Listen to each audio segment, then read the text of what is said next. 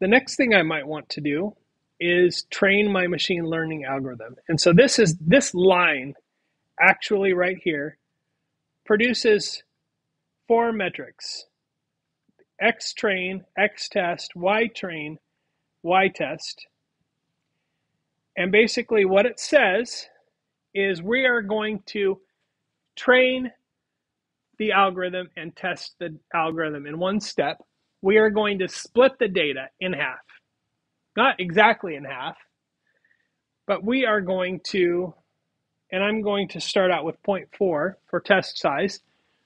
What that means is we're going to use 60% of the data to train the machine.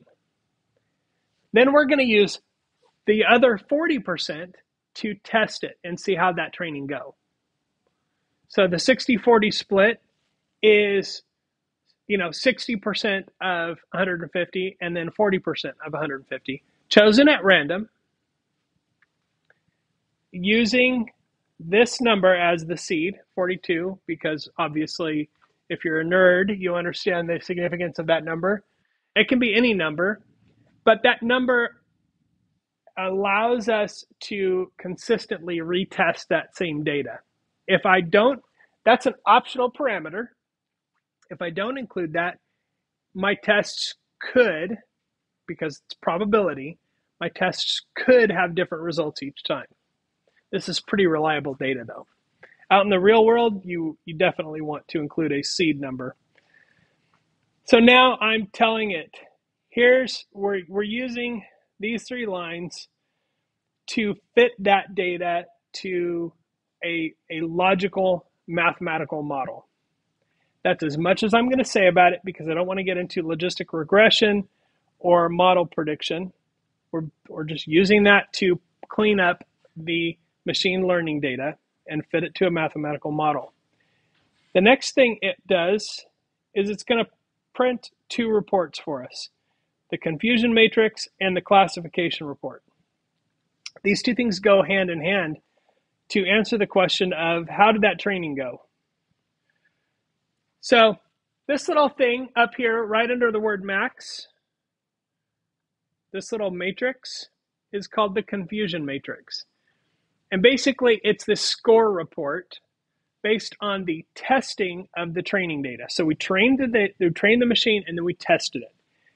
And we said, we're going to give you 23 of this first type of flour, 19 of the second type of flour, 18 of the third type.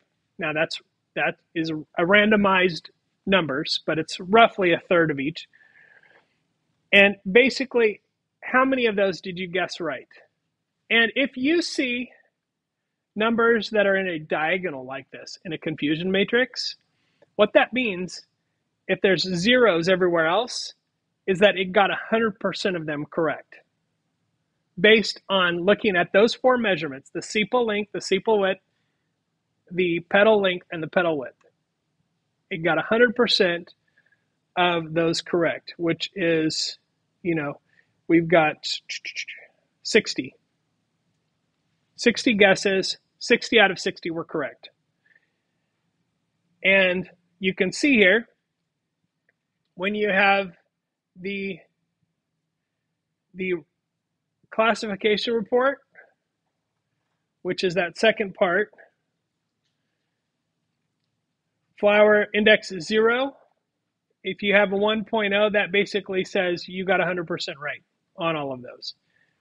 So good. That's cool. Let's play around with this though. Let's see how much does it take. How much data does it actually need to train this? So let's just say I bump it up to 90% test. So it's only going to use 10% of the data to train it, which means it's going to train it using only 15 randomly chosen flours. Let's see how it does with just 15. Okay. So still pretty good. Out of 135, it only got 7 wrong. And all of them were in that specific category. So there's some similarity between the second and third type of flower that confused this when there's only 15. They're close enough that there's some confusion. The probability that it got them correct was lower. But keep it in mind, 10%, 10% training, 85% test, or 10% and 90% test is that's not very much training data. Okay, so you can see this one was correct 84% of the time. This one was correct 86% of the time because the 7 and the 37 have different, it's a different denominator, that's why.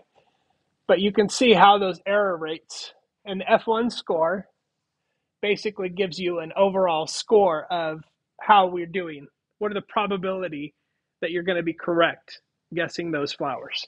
There's a 91% chance that if you show me data, I will guess that flower correctly, 100, all the time. Okay, so there's the total number of data there for that flower, and then these are some weighted averages. If you have some more complex data, in this case, they're not very meaningful because it's fairly simple data.